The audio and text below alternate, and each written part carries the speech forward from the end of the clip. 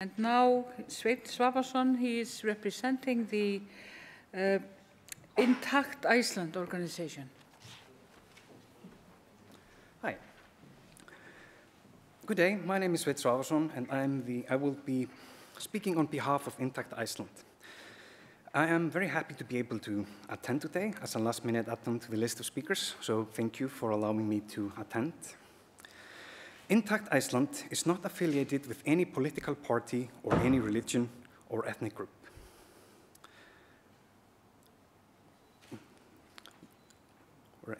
We have just one mission and one mission only, and that is to advocate for the right of children not to be subjected to non-therapeutic genital cutting. It's not about the parents' rights, it's about the child's rights. They are the ones that are going to have to live with the consequences for the rest of their life. We believe that we have a moral duty to speak on behalf of those who cannot speak for themselves. We know that when parents choose to circumcise the child, it is because they love them, and they want the very best for them. Unfortunately, the child does not feel its parents' love during the circumcision and is left with a painful healing process that it cannot understand or express itself about. There are many ways to circumcise an infant boy, but no matter what method is used, the steps are as follows. Step 1, possibly, but not necessarily, the administration of anesthesia. For example, a cloth dipped in wine or sugary beverage that the infant can suck on. Step 2, possibly an application of antiseptic agent. Step 3, the separation of the foreskin from the glands. On smaller children, the foreskin is fused to the glands of the penis, pretty much in the same way that a fingernail is fused to a finger. In order to circumcise a baby boy, the foreskin has to be forcibly separated from the glans penis by inserting a blunt probe under the foreskin, and then it's swept around the glans in full circles, pretty much like someone shoving a blunt instrument under your fingernail and running it back and forth and back until your nail pops off. One can only imagine how excruciatingly painful that must be, especially for a little baby. Fourth step is the clamping or crushing of the tissue to stop the blood flow. Step 5, cutting off the clamping of the I should have printed out the I should have had the speech printed out. Sorry.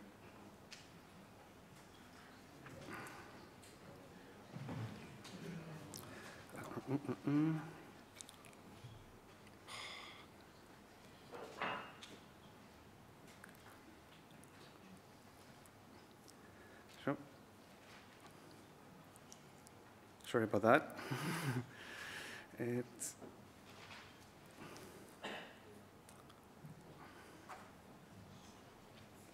All right, and here we go.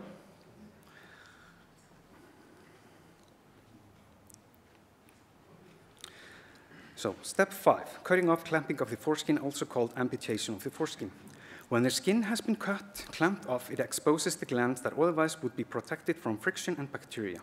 Step 6, possibly rinsing the wound in alcohol. Step 7, wound dressing.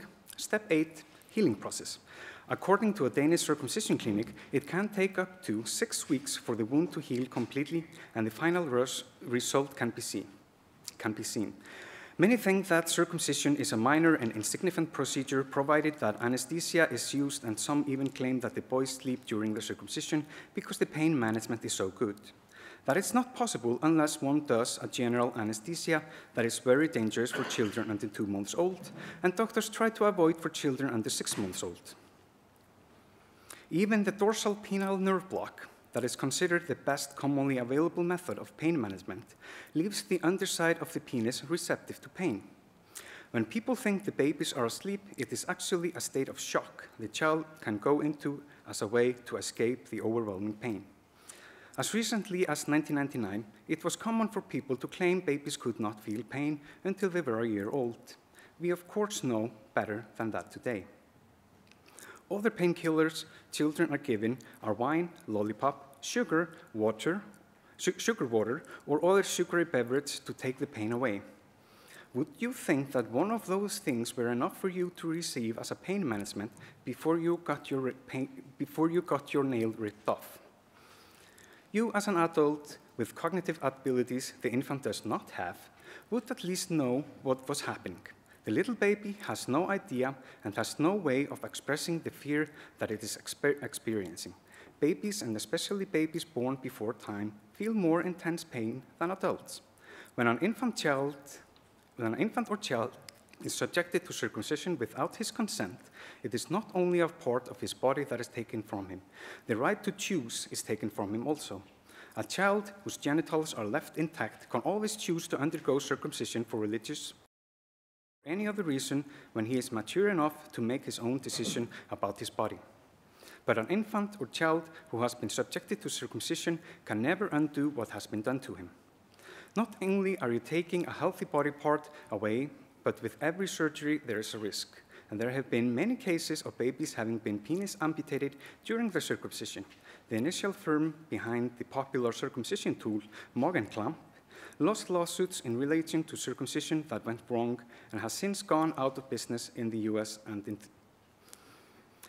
in 2000, the US Food and Drug Administration issued a public health notice about the Clamp and Gomco clamps after receiving about 20 injury reports a year since 1996, including lacerations, hemorrhaging, penile amputation, and urethral damage. Still, the Clamp is used today. When there is much disagreement regarding the potential benefits and harms of circumcision, isn't it best that the choice be left to the individual himself when he is old enough to exercise informed consent? We want to emphasize that we are not opposed to circumcision when the owner of the penis himself has consented to the surgery, nor do we oppose circumcision when it's performed for a valid medical reason. Why then, it may be asked, do we oppose non-therapeutic circumcision while not opposing medically indicated circumcision? The answer is that surgery to correct pathological condition is valid when conservative measures have failed and the efficacy of the surgery to correct the condition has been adequately demonstrated. But to perform a surgery in the absence of a pathological condition violates one of the cardinal precepts of medical ethics. First, do no harm. Or to put that in plain English, if it ain't broken, don't fix it. Surgery is never without risk, and amputations of a body part necessarily entails loss of all of the functions and sensations of that body part. It also can severely and irreparably impair the man's body image. Even when a circumcision is performed flawlessly, if there was no pathological condition in the first place, the circumcision is a harm in and of itself, just as any other unnecessary surgery or amputation would be. It has been claimed that a minimum age for circumcision, barring the involuntary circumcision of minors, would constitute a de facto ban on Jews and Muslims in Iceland. That is simply not true. We welcome them with open arms, but we believe that children's rights must take precedence. In fact, there is a group called Jews Against Circumcision that agrees with us on this and has endorsed the proposed involuntary circumcision ban. They sent a letter to Alþingi in which they stated, among other things, that, begin quote, "We reject the proposition that involuntary circumcision is a necessary part of being Jewish. It isn't. A Jewish girl is no less Jewish than her brother, and a Jewish boy born to a Jewish mother is no less Jewish by virtue of not having had part of his penis cut off. Jewishness is a product of one's genes, one's heritage, one's family life and upbringing, one's values, one's traditions and culture, and in the case of Judaism, it's a product of one's religious beliefs." Quote ends. No one is proposing to prevent parents from bringing up their children as they see fit and raising them with their own religion, values, traditions, and culture, but freedom of religion cannot supplant the rule of law, and it cannot supersede fundamental principles and norms regarding basic human rights. As Jews Against Circumcision has stated, we believe that one person's right to practice his or her own religion ends where another person's body begins.